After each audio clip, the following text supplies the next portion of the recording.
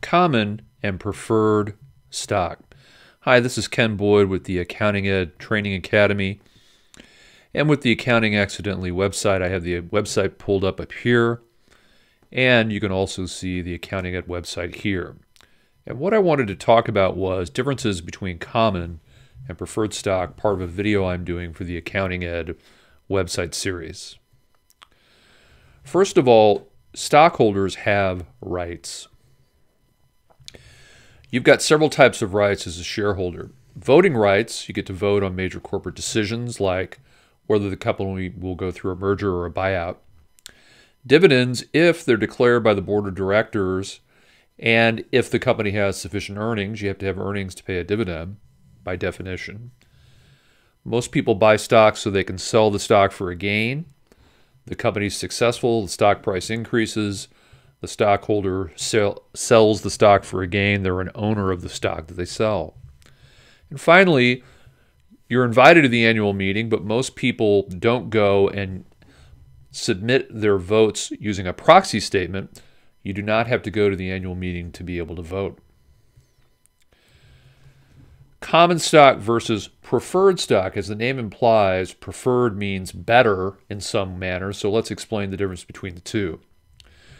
Common stock means there is no set dollar amount of dividend, number one, and number two, you're last in line to make a claim on assets if the company liquidates or goes out of business.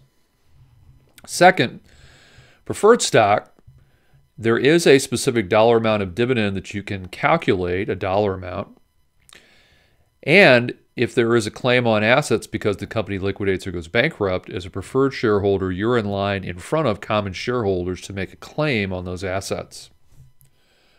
There's a special type of preferred stock called cumulative preferred, which brings up the term dividends in arrears. If you miss a dividend, the dividend is owed to the shareholders in future years, and in fact, that dividend has to be paid, the one that was missed has to be paid, before any other dividends in future years. So cumulative preferred is even more valuable because you get dividends that are missed. And finally, convertible bonds. This is a corporate bond that's convertible into common stock. And what you'd like to take a look at is the difference in the market price between the convertible bond and the stock to see which one you'd prefer holding. So the example that I use is a $1,000 IBM 6% bond convertible into 20 shares of common stock. Well, if the stock had a market value of $60 per share, 20 shares would be worth $1,200.